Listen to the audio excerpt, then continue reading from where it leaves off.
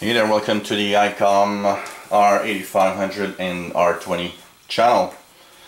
And this is a multi-part series where we're going to show you how to hook up your Icom ICR 8500 and also your Icom R20 to your computer for computer control.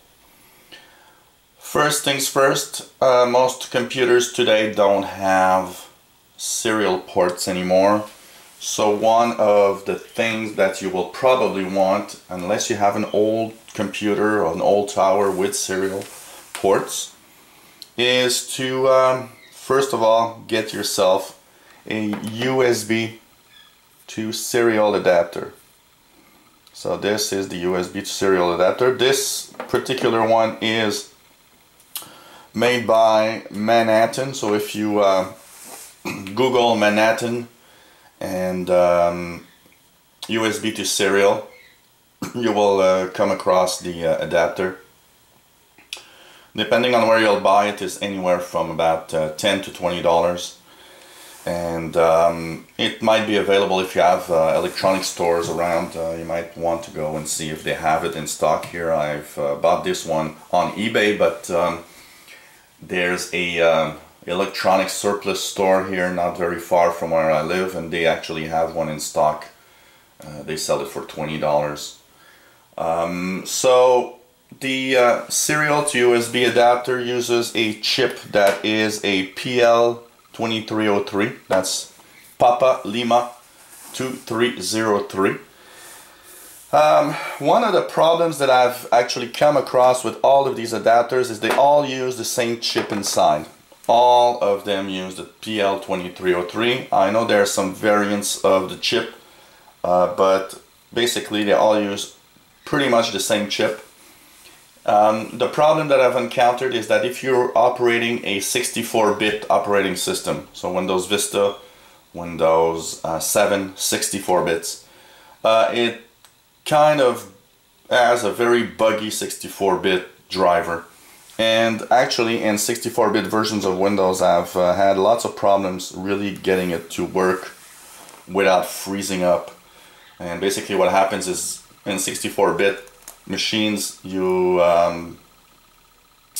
actually are controlling the radio, and what happens is that your radio control freezes up, so you can't control the radio anymore.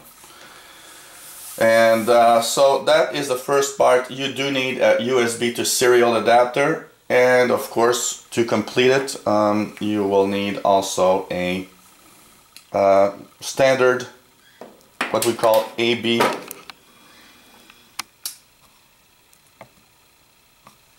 cable, USB cable. So you have the USB connector here, and you have your extension here. Sorry, this is not in AB. AB is for printers. This is really an extension. It's like a USB extension cord. So if your adapter comes only with this little piece here, you will need to buy a little extension cord that's available pretty cheap. These are basically a few dollars, and so that you can extend and have enough USB wire to actually extend it all the way. So first you'll get this USB to serial adapter, then you will get the USB cable. That is the minimum requirement. Now, two things: if you are controlling a Icom ICR 8500, because this is what we call a DB9, and the radio as what we have we call a DB25. The serial port of the Icom 8500 is here. This is a 25 pin. So you've seen I put a 25 to 9 adapter here. So this is one way of doing it. The other way of doing it is you have this little hole. I don't know if you can see it well here. This little hole right next to it. This is a CI5 or CIV connector. So you can also use a CIV cable to control your radio. I prefer using the RS-232 input of the radio because it's there and it works really well. So keep in mind, you might need, first of all, a DB25 to DB9 adapter. If you have a laptop or a brand new computer that does not have serial ports, you will need a serial to USB adapter. So you can buy it online, or maybe you can find it at an electronics store close to you. And of course a USB extension cable so that you can control your radio and have enough wire, enough loose in the wire to actually put your computer a little farther away from the radio. So this is the basic setup for the Icom R8500. If you want to control the Icom ICR20, there's a little twist that you will need to find, and it's the special Icom ICR20 cable. And here is what it looks like. You've got this DB9 plug, and it has two wires actually that go out from it, and here are two wires. One is for the computer control, the other one is for the audio, because if you look at the Icom ICR20, your CIV connector is right here, and basically the CIV or CI5 connector is actually the same connector that you have on the R8500 right here. Uses the same cable. So you can, if you have both radios like I do, you can actually control your receiver with only one wire. All you need to do is buy this little adapter here with the two plugs at the end. So this is what is called a CIV adapter for Icom radios. It's pretty much universal, so this cable actually works with many other models of Icom radios because the CIV connector is almost universal among Icom radios. But keep in mind, you still need serial to USB if your computer does not have a serial port. So that's the first thing you need. If you have an Icom ICR8500, you need either a DB25 to DB9 adapter, you need a serial to USB adapter, you need an extension USB cable. If you have an Icom ICR20, you'll actually need the Icom CIV cable, which is a DB9 at one end and two little 1/8 plugs at the other end. One is for audio, one is for the data connection.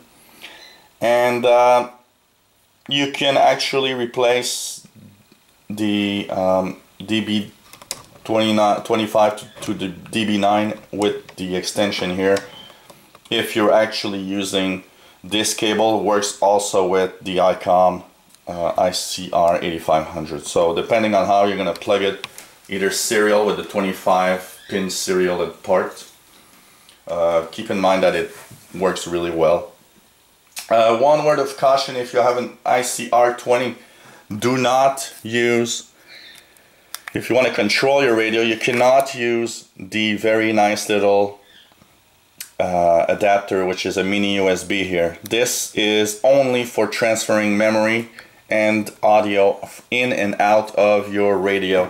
It does not work in controlling the radio itself, which is unfortunate because I would have enjoyed having a mini USB port, which is much easier to find actually, because it's the same as probably your digital camera.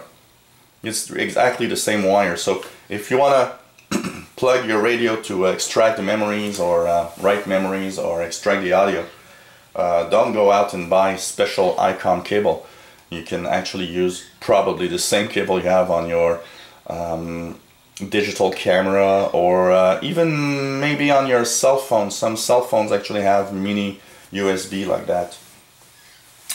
So that's how you start up.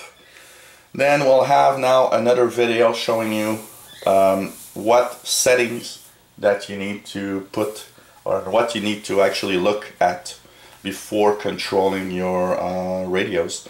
And here's where everything is going to separate, because now I've included both R20 and 8500 in this video. From now on, each radio control stuff will have its own video. So we'll have a path for videos for the R20 and a path of videos for the R8500 with computer control. So I hope it helps. Hope you understood what you need and what you need to get to actually control your radios. And if you have any comments or questions, let us know. If you have any requests or anything you want to tell me or ask, hey, let your keyboard talk. We need to. We love to have comments. And so keep in mind that you have only two ways of plugging your radio. If it's an Icom ICR20, the Icom CIV cable, which is a special cable, or if you have an Icom ICR 8500, little DB9 here, DB25 to DB9, little extension wire for USB. And if your computer is pretty new, or if you have a laptop, you will need in both cases this serial to USB adapter, available online and on in many electronic stores.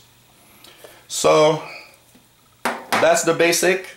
Let's look at other videos. If you want to continue on, you just look at the other videos where we will show you how to actually hook up the radios and control them, and we'll actually look at some different software for hooking up your radios also, so you'll have an idea about a few pieces of software that are available for controlling your radios. So hope you enjoy these videos, and if you have any questions, please feel free to ask. There's no dumb questions. If you didn't understand something, let me know. I will try to answer your questions. So thanks for watching. 73s.